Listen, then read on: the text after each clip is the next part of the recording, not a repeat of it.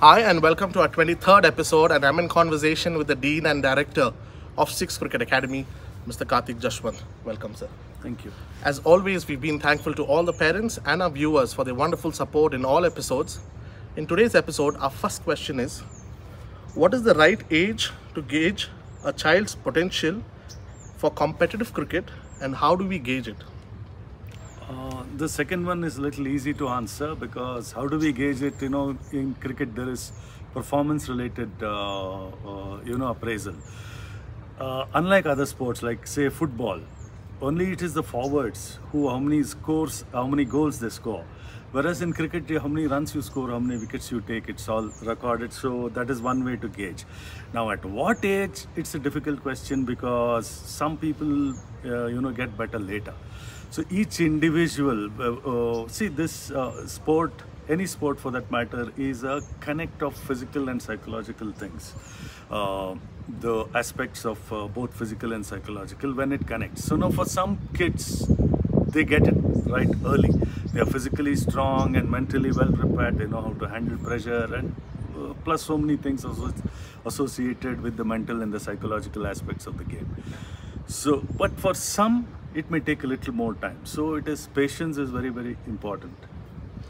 Moving on to the second question is, some kids who are super performers in under 12, 14, 16 category seem to struggle to perform as they go higher level. Why? Yes, this is a very question which is very true. It is a fact. Like I just told that, some kids who are performing at the early age of 12 or less than that could be having that physical strength, or that being a little slightly smarter than the other kids. So they do perform well. But like the question itself says, when they go on from 16 to 19, see, everybody have that psychological advantage or the physical advantage at that time. So what happens at that time is the pyramid, which is very broad at the bottom, starts narrowing. So initially at 12, 14 and all these age groups, somebody who's stronger or somebody who's smarter will obviously perform. A little later, everything will connect with the other athletes too, and then it will be a level playing field. At that time, these kids who are performers previously will find it difficult, or may find it difficult, but that is where it is very, very important for the parent to be with the athlete, to understand that the competition is getting better.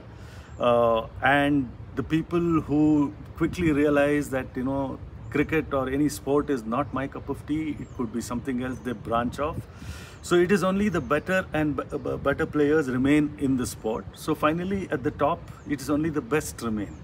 So that is one of the major reasons why I always say is that starting the sport very early has got its disadvantages. See, here you start early at the age of 12 if the athlete is performing, and you started at say at 6, 7, and there's so much of effort from the parent itself. Now travel to any academy or any sports facility, it's a lengthy drive, and the parent has to do it every day, in out. The parent also will start losing patience.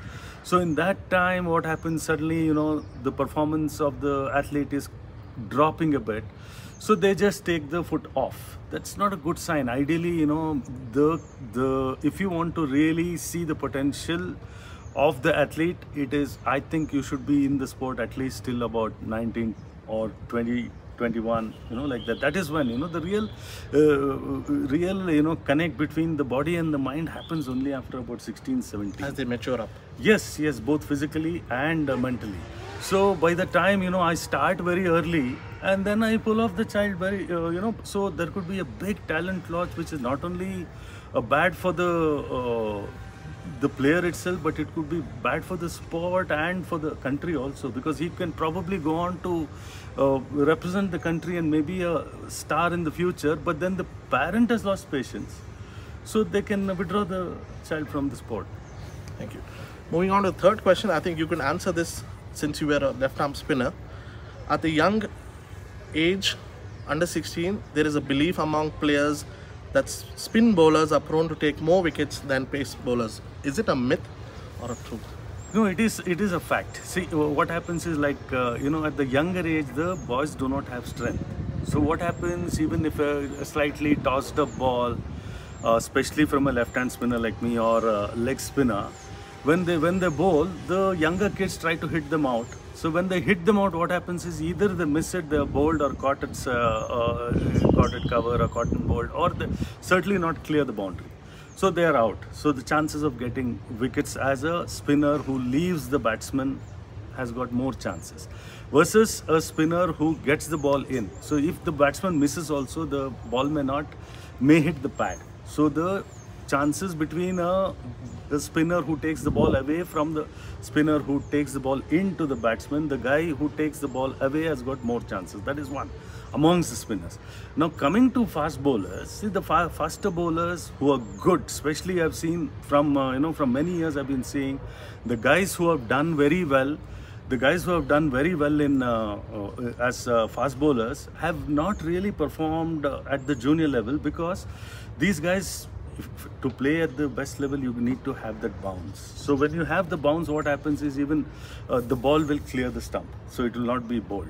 Or if he edges through his side lateral movement, there is no one at that age to catch the ball, because the ball comes so quickly off the edge of the bat. So these are the two reasons that the spinners perform better, which should not be a yardstick for the parent to say that my son or daughter was performing so well at a younger age, but now the performance is dropping, the pace bowlers are taking up. So that is one thing. Then I want to tell the parents of the faster bowlers also, whom I met many at the grassroots level, that they keep coming to me and asking me that, sir, you keep saying that he's a very good bowler, my son is a good bowler, but hardly I don't see any performance. So this is the reason, but later on, yes, they go on and they pick up and they start performing. Moving on to the fourth question. Based on your experience, how do we help kids deal with emotions of not making it to clubs? As parents, we encourage them and motivate them to keep trying beyond a certain point. And what happens after that when emotions hit? I really don't know, this being the last question, I really don't know whether I've really got the question right. But see, that itself is learning at a very young age. See, this is a harsh world. We got to, the realistic world is, you got to be tough. So by not being picked for an academy team or for a club team, that itself teaches so many things. See, this is the reason why you need to play the sport. For you to understand that, you're not welcomed everywhere. If you deserve, you're there.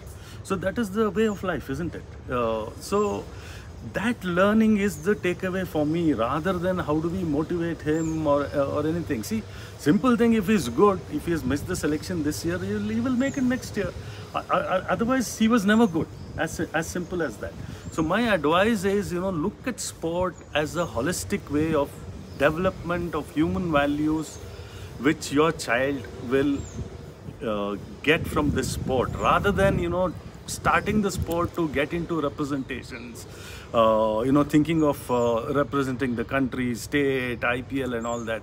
That is not the way to take it forward. You start the game for the right things which the sport teaches, and then if the child is good, the athlete is good, he or she will make it. I think that's the right way to take it forward. Thank you so much, and also stay tuned for our next episode on the 1st of every month. Do like, share and subscribe to our YouTube page. Thank you. Thank you very much. Again, I'd like to thank the parents, because it's getting more and more involved, because the idea of this show is to, I know that there are a lot of parents across the world want their children to take up to sport, and they really don't know the pathway or why the sport has to be played or how the parent has to look after the child. See, because the emotions are involved, time is involved, so it is very important for the parents also to know as to how to deal with a sports child. So it's a lot different than a normal student. So that is the reason for this. So keep sending more and more questions like this. We'll be very happy to answer you. Thank you. Thank you.